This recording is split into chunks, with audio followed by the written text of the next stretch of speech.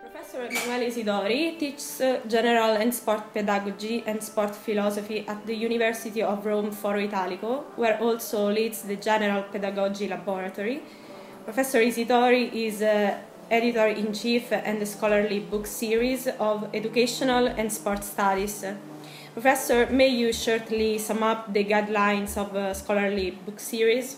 Yes, of course. Education and Sport Studies is an international multilingual scholarly book series promoted by the General Pedagogy Laboratory of the University of Rome Foro Italico, the fourth state university of Rome. And this scholarly book series wishes to promote European as well as worldwide diffusion of such scholarly contributions as books and original essays. The series of whose I am editor-in-chief, accepts contributions not only from scientists and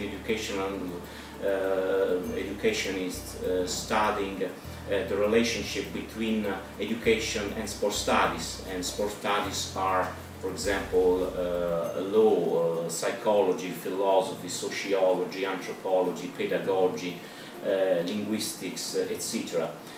But also from professionals with theoretical and empirical interests relating to an emancipative and critical point of view on sport and physical activity in contemporary society. Thanks, Professor.